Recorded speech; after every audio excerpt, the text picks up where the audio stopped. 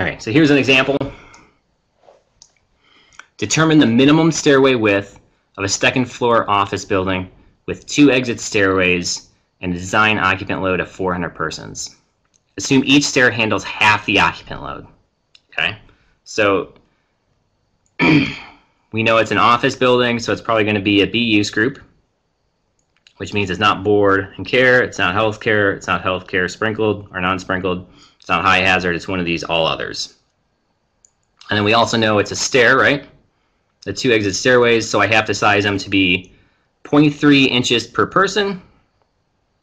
So to solve this, I take half that total occupant load, which gives me 200 occupants, because that's what we're assigning to each stair. And to find the width, I simply multiply the number of occupants served by the stair, 200 occupants, by that occupant load, by the capacity factor of 0.3. So 200 times 0.3 inches per person equals 60 inches. So high hazard is defined in probably the definitions.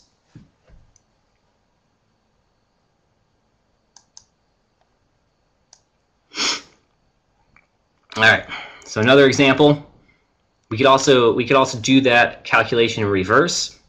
Say we have an existing stairwell and we want to know the capacity of that stair based on its width. So in this one, we're going to say determine the capacity of an existing 36-inch exit access door in a healthcare occupancy that is not sprinkled. So exit access door, so that's a level component, and it's healthcare that's not sprinkled. So that's 0.5 inches per person.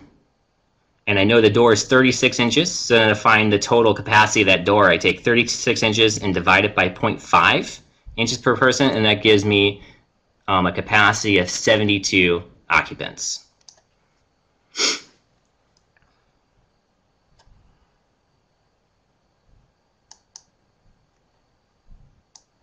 All right, here's where I think it gets a little trickier. Actually, not this one, it's not too bad. So NFPA 101 also has minimal allowable widths for egress components.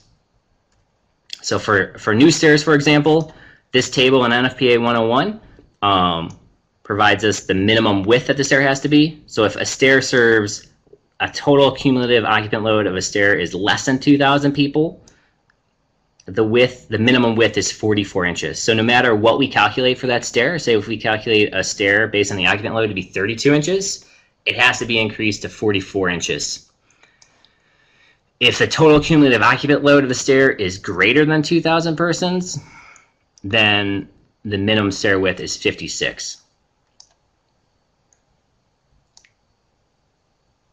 And then for existing stairs, we could use this table from NFPA 101, and this simply says that the minimum existing door is 36 inches. So John M. had a question. When NFPA says capacity through a door, what does that mean? So when I hear the word capacity, that's to me the number of occupants. So if we go back to this example, we're saying that this existing stair is 36 inches. And if I know the occupancy of this building, right? So we're saying that this is healthcare and it's not sprinklered. That means I could figure out the capacity of this doorway, right? By using 36 divided by 0.05 would equal 72 occupants. And NFPA 101 is basically like every other building code.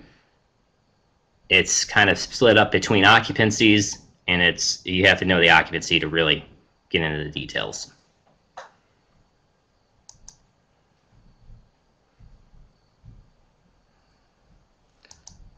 All right, this is where it gets kind of confusing. So NFPA 101 provides the minimum widths for various components based on occupancy type and whether or not the building is new or sprinkled.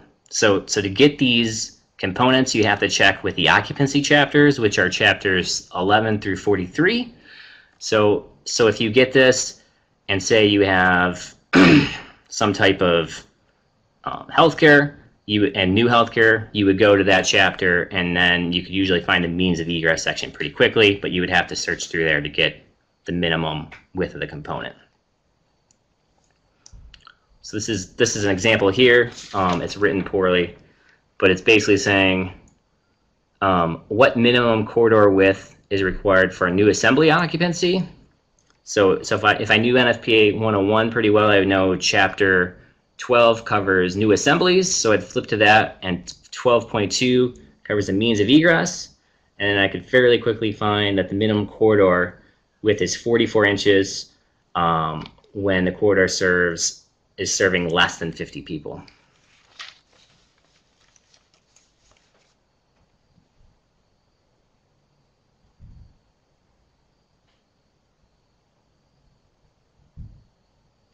So Alejandro says he was asked if the 72 people on the floor. So it's basically 72 people being served by that particular door.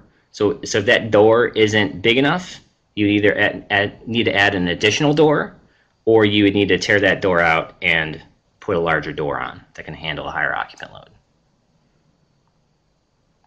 And it wouldn't be assuming that every single person is passing through at the same time.